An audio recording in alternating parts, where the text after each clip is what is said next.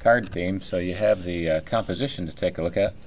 So I'm going to put this guy up at the top left, but again, I'll just start with the beginning to get you going here. So the top piece has a circle, and now you can see that the if I started it off with the center line, the nose would be relatively low in the cheeks, and the same with the eyes. They're kind of crossed in on this character. So if you draw them kind of like the egg character, you can see that the mouth would still be there, but all this is extended out and becomes another shape.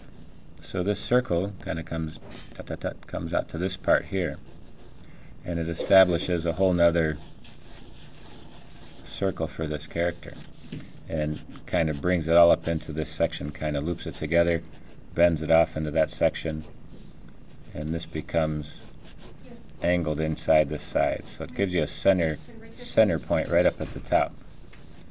So once you have that, you can find a local center line from here and right from the nose, so it's kind of careening over this cheeks, and this is also on a oval type shape.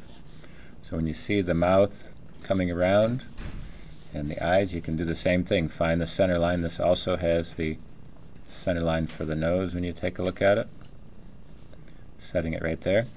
And then as it comes down the front of the face, this also has a symmetrical beginning, but then it's all squashed and stretched around, and you can see it's the same kind of a bow shape wrapped around all around this face.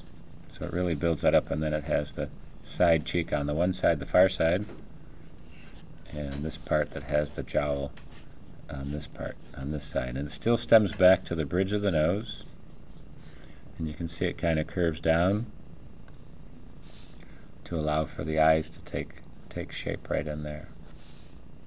So just drawing the overall kind of exaggerated shape for the oval of the eye, and then the kind of the frown of the face for the expression there coming down onto this piece here.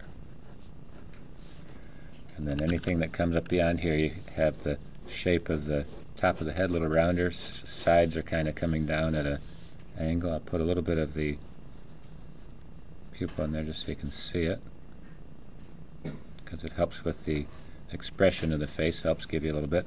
The bridge of the nose has a few wrinkles as he crunches up the nose there and builds that part out. So here's a furrow in the brow, just kind of showing his anger, and then he has the side pieces up there. So you kind of have the two circles coming together, and even the teeth as they wrap around are also going to help with that angle, giving that feel to it. And then with the ears, again, you can still see a circular beginning. You can't see the opposite side, it's on the other side. But this gives you a little bit of start, and still folding down that flat piece. And within there is where it's going to be the actual shape. So here again, here's the flat piece right there. So then this kind of has a center line for this rounded section to take place, and on the outside, so it's slowly building up this piece right here, and you can see the ridge on the other side.